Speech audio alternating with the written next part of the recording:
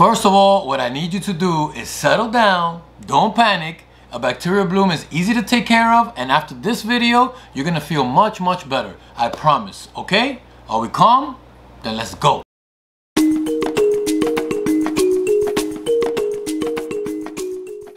So a bacterial bloom can happen both in a new tank setup and in an established tank. But for both, the solution is gonna be the same, which is don't panic, okay?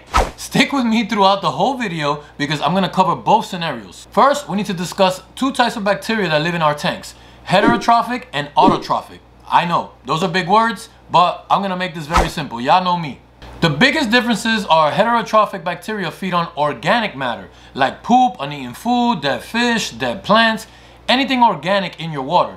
They basically mineralize or break down all the organic matter into ammonia. Aha! Now we know where the ammonia comes from. Well, besides from the fish themselves, but anyway. We're gonna call these the cloud-causing bacteria. Autotrophic bacteria, on the other hand, feed on inorganic matter like ammonia, nitrite, and nitrate. I'm sure you guys are more familiar with this type. We'll call these the beneficial bacteria. Easy, right? Probably 90% of bacterial blooms happen during a new tank setup, and this is perfectly normal. Also known as a bacterial blossom. This happens because of the nutrient-rich new tap water you just added to your tank. The organic matter in that water causes the cloud-causing bacteria to grow and rapidly reproduce. And when I say rapid, I mean like minutes. In about 15 to 20 minutes, they can double in numbers. These are the type of bacteria that we don't want in excess in our tanks. Why?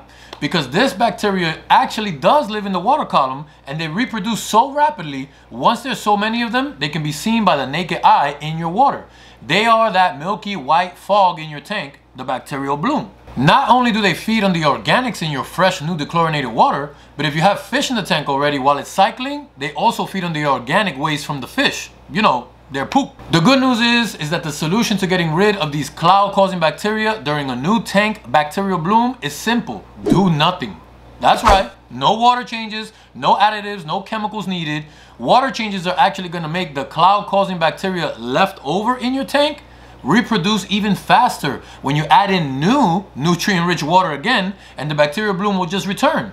You'll just be resetting the bloom every time. With time, as your tank cycles, your beneficial bacteria, which is the nitrifying bacteria we do want in excess, will eventually grow and starve the cloudy water-causing bacteria away. Problem solved. Now, if you're experiencing a bacterial bloom and your tank is already established, meaning you've had it up and running with fish for a few months, and you know that for sure your tank has been cycled, and all of a sudden you get a bacterial bloom, yeah, this one's a bit more tricky. Before we get into that, let me quickly remind you guys to hit that like button if you've been finding this video helpful. If you haven't, then okay, just keep watching.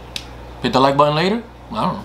In case you might have been wondering what kind of fish these are African cichlids, and they're much easier to keep than you think. I've created a free webinar with the top 3 secrets about keeping these fish, and you can go check it out right now. I'll put a link up here and in the description below. Bacterial bloom in an established tank means that something is out of whack with your ecosystem in your tank.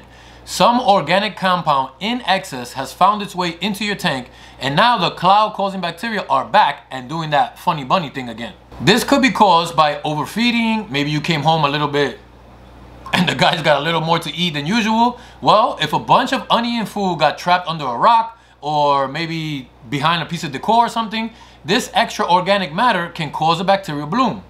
Or maybe you added too many fish at once, causing more fish poop to accumulate in your tank. Or even worse, you could have a dead fish somewhere and not even know it.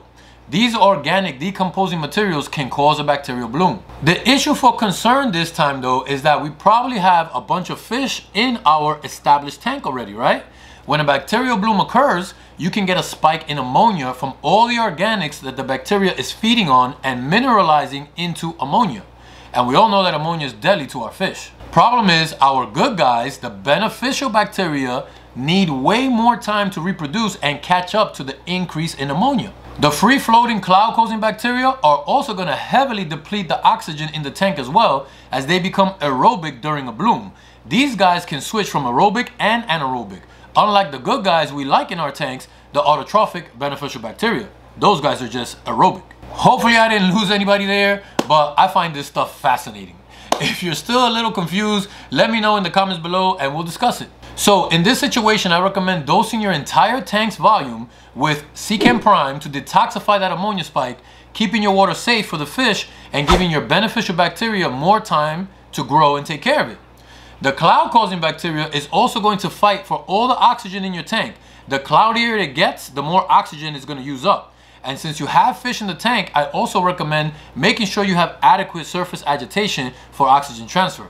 If you already did, you may want to add more during the bloom. My preferred method of surface agitation, you guys should know already, is wave makers. And I got a great video right there on wave makers. Make sure to check that out. Now at this point is when you need to find that underlying cause of the bloom.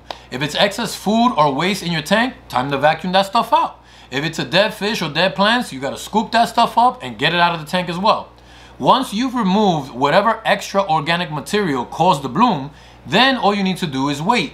The heterotrophic or cloud-causing bacteria will soon starve and die off, and you'll be back to having crystal clear water in no time. If you found this video helpful, guess what? I have plenty more where that came from. So make sure you subscribe right here.